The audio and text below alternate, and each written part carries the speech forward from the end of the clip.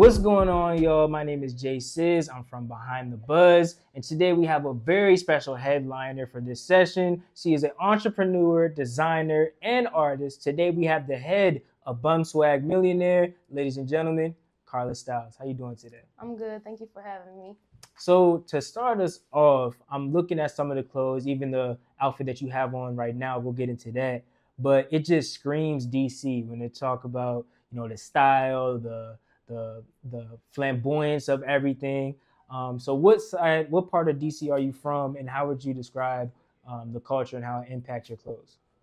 I'm from Southeast DC, and the culture of DC impact my clothes by I like to create things that are bold and stand out. And anywhere you go, all over the world, you can tell a DC person from the regular people who live in that area, just because DC has a different style and flavor and a flamboyancy that, stand out against the crowd. Right. So what part of DC culture is has influenced your creativity? Has it been just the way of life, the art? There's a lot of museums and things.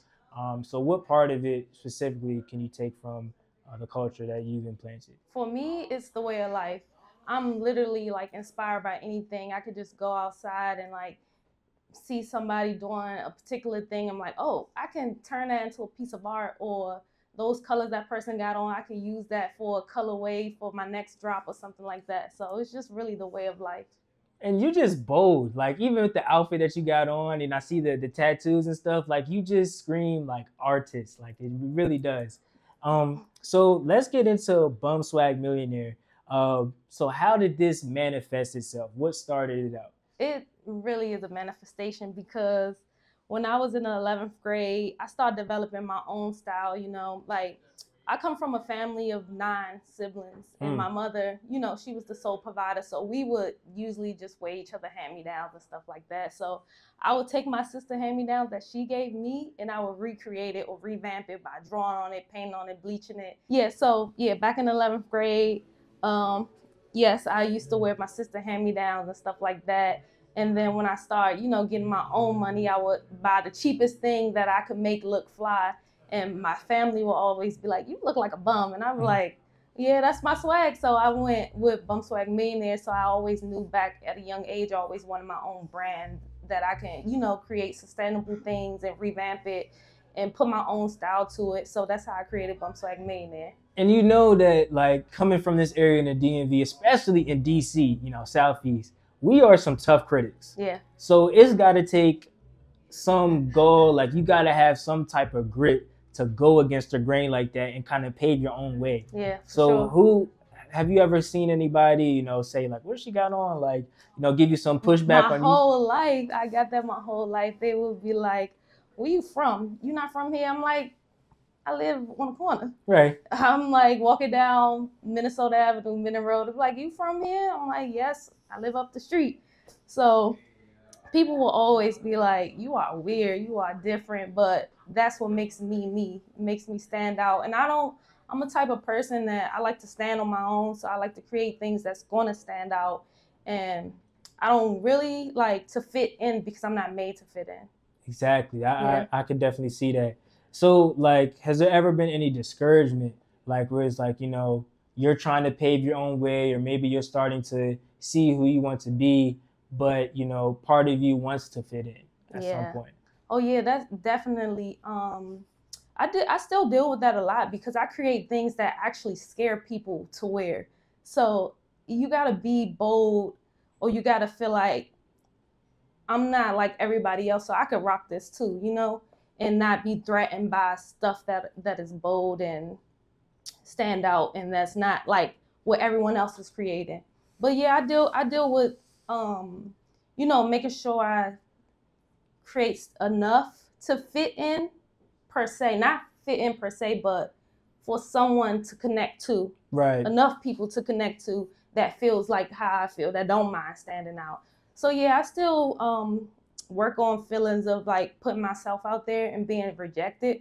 But I've learned, like, when you put yourself out there, there is going to be people that reject you, but those are the people that's not supposed to vibe with you, Right. You got to have your own clique, your own circle. And you found that. You know, you got clients now. I think I saw something you were DMV under 35, like crazy accomplishments. So now people are coming to you for the swag because you kind of set the trend. Yeah, you know what I mean? So, but I don't think we really got into like the creation of Bum Swag Millionaire. Like, so when did this start? When did the business start? I started Bum Swag Millionaire in 2019. Okay. And my first drop was it actually was button-up shirts, because I like to create things that you could dress it up, you could dress it down, you can swag it, you can wear it to work, you can wear it anywhere, but still have some type of formalness to it still.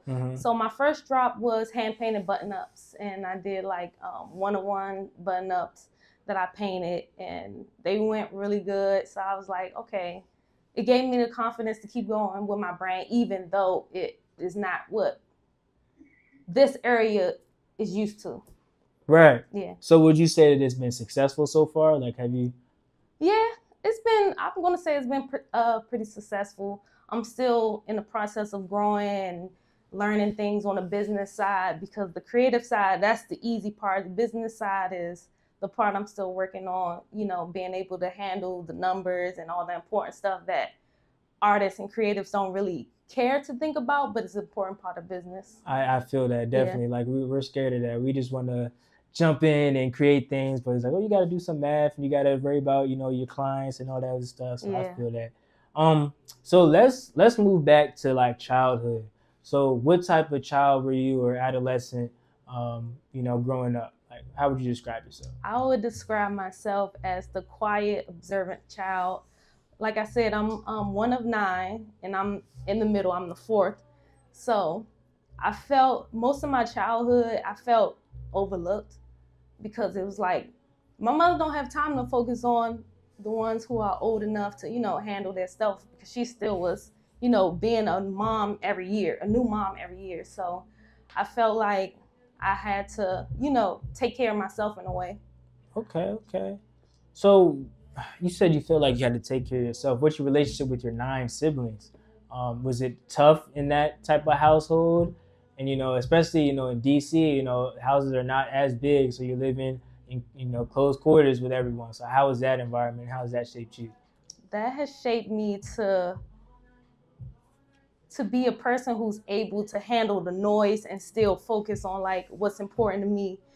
Because imagine being in a house with 9 people, 9 kids, and 1 mom who's probably losing her mind for real, because my mother was a young mother when she had us all. But imagine being a person that's quiet and reserved, and everybody else got their own thing going on. It's just a bunch of noise, a bunch of riffraff, and a bunch of really just noise. It's just constant noise.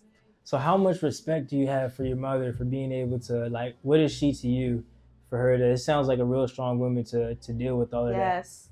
My mother is very important to me, and I give her so much credit, like being older and being able to be like, wow, like my mother had 9 kids, and at one point we were all in a 2-bedroom apartment. 9 of us in a 2-bedroom apartment. I'll always be asking my mother, like, how did you not lose your mind? How were you not on drugs? How did you not do something to cope with the stress of raising 9 kids alone? Right. So I praise her a lot for that.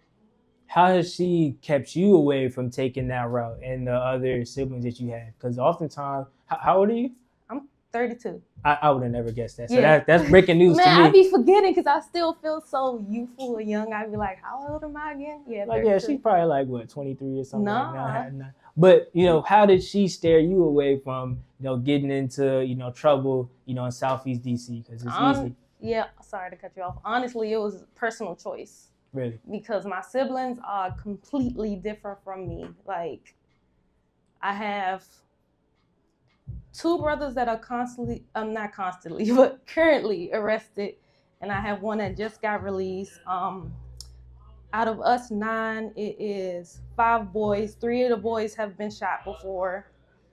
And it's just like a personal choice, because I always wanted better for myself. And I always, you know, saw my environment and be like, this is not the life I want for me. Right. So I've always been a driven person, or a person that would, you know, take my own path and not feel like I need to fit in, or feel like pressure to do what everyone else is around me is doing. Well, I commend you for that, because I Thank you. think a lot of kids, you know, especially in this area, we hear every day, you know, somebody's, you know, a victim to gun violence. You know, they stealing cars and stuff like that. So I see you as a kind of a leader in some way. For sure. You know, so what's your message to some of your viewers that may be looking to this, who may not know this background? Because I think this is very, like, you don't know that off looking in your Instagram, you know, your backstory. So coming from that background, what's your message to people who might find themselves in a similar situation? My message to people who could be in a similar situation as me is to keep going. You know, follow your own path, believe in yourself, and don't allow your outside circumstances to make you feel like you don't measure up enough or you're not capable of being whatever you desire to be. Right. Okay. So moving back to the art, we talked about your childhood. So you have many different hats. You know, you're graphic designing, you're doing clothes, you're doing murals. So what came first, and how did you get in your niche? What came first was honestly, what came first was me wanting to be a graphic designer. In high school, I did internships at Howard, internships at it was a nonprofit called Metro Teenage. I did like graphic work there. That's why I first started like knowing that I wanted to be a graphic designer. But I ended up graduating from school without walls, and then I went to Art Institute only for like a couple of months because I couldn't really afford it. So I just stopped going because I was like, I can't manage these payments. So after that was 2011. After that, I didn't do anything for the next 4 years but just work, like regular jobs, And then 2015, I started painting. I didn't know how to paint, or I didn't think I knew how to paint. Right. And so I just started from there, and the painting came first, and then I just constantly painted all the time because I quit my job in 2015. Both me and my wife became entrepreneurs. And so I just had an abundance of time to just really focus on painting. That's amazing, because, you know, that's a big step. I feel like for a lot of us creators, we're forced to work some job that we hate going to every day. And it drains you because you don't have the time to do what you're really passionate about. Yeah. And I know this interview isn't about me, but I find myself in the same lane. Like, I want to do this for the rest of my life, but I know that, is this a realistic goal? So how did you get to the point where you're like, I'm not doing this. I'm going to try to take a leap of faith, and I'm going to do what I love to do? Man, I take leaps of faith every day because I always been a person that's not willing to do something that's not making me happy. So I put my art first and my creation first. And luckily, I have a wife that has my back and support me. She's like, do what you need to do, figure out what you want to figure out. I got your back. And so that type of encouragement makes me go harder because it's like, I got somebody backing me. I can't let me down. I can't let her down. So it keeps me focused and passionate. So you mentioned your wife, and we seen something on your page said over 8 years. 8 years is a long time, and it is Pride Month. So I think it wouldn't be good if I didn't touch on this subject. So with it being Pride Month, how did you discover like who you were and to make the commitment to marrying your wife now? Me and my wife, we met when we were 19 years old. And we met on a Wednesday and we went together on a Friday. Really? Yes. So we've been together ever since. And so that's been since 2011. We'll be coming up on 13 years this October. And what was the question again? So how did you discover, you know, that's the lane that you wanted to take as far as your sexuality? Oh. And I mean, or how long is you like? Because I know sometimes, you know, people are unsure, especially at a young age. Yeah, definitely. At a young age, I definitely was unsure, but I always had the feelings. I could remember back to probably like kindergarten, you know, having a crush on the girl in the class, but you're just like, that don't sound right or seem right. But yeah, I always knew. I always had like friends that I talked to that were girls, but no one knew. And this is so funny because I always talk to my best friend. She'll we were in 11th grade, and this girl came to school and was like, your best friend is gay. And I was like, she called me and told me exactly what she said. I'm like, she lying. And I'm like, oh shit, somebody done found out. But beyond that, I always knew. And then once I got out of high school, I was more comfortable with being myself. I didn't feel the fear of being judged by my parents because my mother is like the most open and accepting person. I have an older gay sister and a younger gay brother. But honestly, I just feel comfortable in being myself, being in choosing my wife as my sexuality and as my partner. And I am a person that don't put a title on my sexuality or let my sexuality be my personality or my identity. So I don't go around praising, oh, I'm gay, I'm this, I'm that. I put no title on myself, and my wife is the same way, and we just live and loving each other. That's great. That really is. So in DC, you know, we had the Pride Month parade and everything. Unfortunately, we couldn't go, but we were planning on going out there to do some coverage and do some interviews. Did you attend the event? No. Have you ever gone to one? Once? Yes. What's the importance and what's the vibe of, you know, that event going on in your city? I feel like the importance is just having someone to relate to if you're struggling with your own sexuality, you know? Like, that is a place where people go and like, I can see people like me, you know? Yeah. Okay. So were there any like struggles as far as, you know, dealing with who you were and, you know, finding or maybe accepting, you know, what your desires were? As far as struggling, no. I think it was something I always knew and that I was always comfortable with myself. You know, like it's a funny thing I used to do when I was young. You know how you'll ball up some paper and shoot in the trash can? Right. Like, if I miss, I'm gay. Right. And I used to do that all the time, and I'm like, oh, shit, if I miss, and I'm like, oh, well. I guess. Yeah, I'm like, I guess it is what it is. But when I did, like, finally, it was never really a coming out thing. When I did let people know, like, oh, this is my girlfriend, you know, it would be like people first time like knowing, but like, I always knew you was a something, right? You know, and I think that's a funny part. Like, people that aren't comfortable with coming out of the closet or hiding themselves or telling someone who they are. I'm like, man, you in the closet, but the door is clear. You can clearly tell who's like who's gay or who's weird, and it's just because of they're holding so tight to their sexuality. Right. But it's just like we all can tell.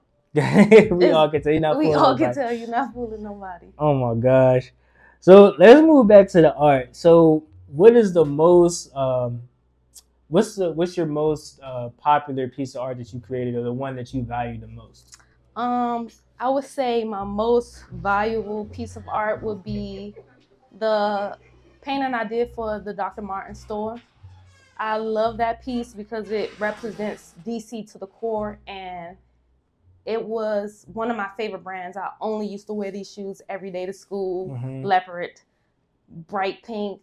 It was just my favorite brand. I always would want to like work with a brand like that. And once they reached out to me, I couldn't believe it. And I was like, for this piece, I have to do my very best on. Like, I gotta, you know, make sure it's perfect or close to perfect. So that's my favorite piece for sure. Right. So we've seen you mentioned your murals. And your different art pieces. How long does it take to put one of these things, these huge art pieces, on the wall? And a private question, I want to know how much the supplies cost, all the paint and everything.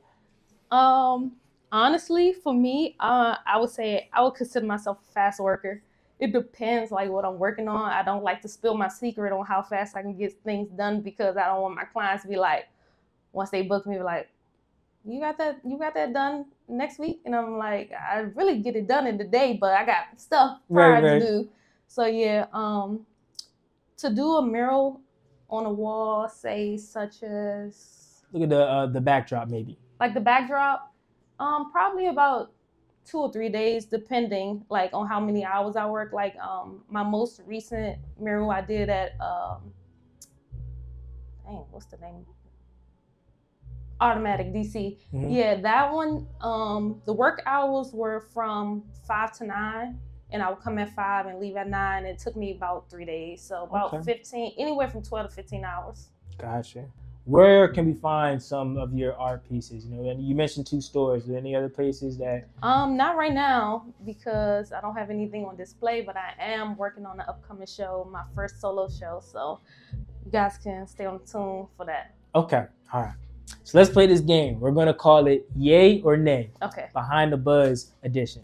So I'm gonna name something. They're all gonna be based on DC lifestyle because we got Miss DC herself. You're gonna tell me yay or nay. Okay. And if you have an opinion towards it, a strong opinion, please do share and stop me with it. All right. So first, mumbo sauce. Yay. Carry out. Yay. Museums. Yay. DMV rappers. Honestly, no disrespect, nay. Why? Honestly, I don't. I'm a R&B girl. Like, I like soulful things. I like stuff I can sing and be lovey-dovey about. So I don't really listen to the, what do they call it? Trap, DMV rap. Trap. I don't listen to that type of stuff, but I do like Shy Glizzy. So that's one DC artist I could say I definitely listen to. Okay. All right. DMV or DC nightclubs. At this point in my life, nay. Don Julio, the drink of the summer. Nay. What's your drink or go to? I'm a wine girl. Wine girl? Yeah. Okay. Wine or rum. Got you. Yeah. All right. New Balance. Yeah. And go-go music. Yeah. What's your favorite go-go band? I don't have one. Don't have one? No, I don't. I didn't grow up listening to go-go. It's funny because nobody in my family actually listened to go-go. It's crazy. We're from Southeast. Of course, it sounds weird and crazy, but like I said, I'm an R&B girl. My mother used to play all the oldies and goodies. So you never listened to the remix, the Go-Go's? Like, you know, they did one with, I think the Backyard Band had the joint with Hello. I listened to go-go, and I become accustomed to go-go because my wife's, her biological dad is a go-go legend. So meeting her dad is rapper dude from, what's his original band? What band? Okay. Yeah. So, let's touch on the DMV under 35, right? So you were selected. That's like a huge honor to have. What does that mean to you, and what do you hope to accomplish in the future? That means so much to me. It means that the people have my back, and people mention me in spaces that I'm not there to speak up for myself. So I'm really grateful that people consider me someone who should be on a list of any list. So I'm grateful for the opportunity, and I'm grateful people consider me to be one of the greats from DC, which is an honor.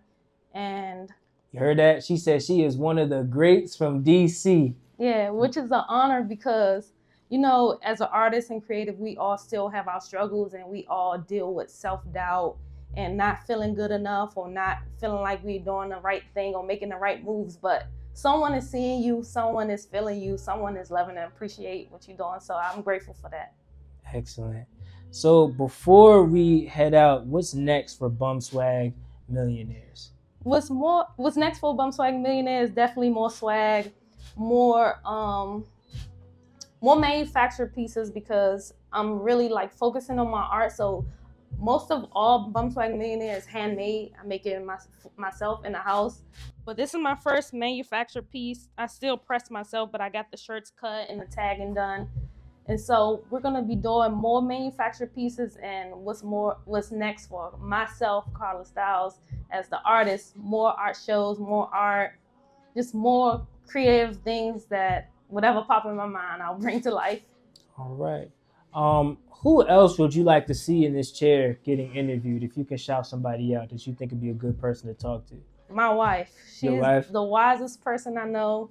She's one of the most creative people I know, and I think she has a gift of inspiring people and speaking life into people. So I feel like she will be good to interview. And her name is Diamond, and her Instagram is NappyXHappy. All right. And what did you enjoy most about your time here with us today? It was a good conversation on our end, but what did you enjoy about I enjoy how you guys ask questions and how comfortable you made me feel here. All right, yeah, we love it. With that being said, thank you, Karla Styles, for your time, and be sure to follow her and Behind the Buzz on Instagram. And as always, continue to Be be your your buzz. buzz.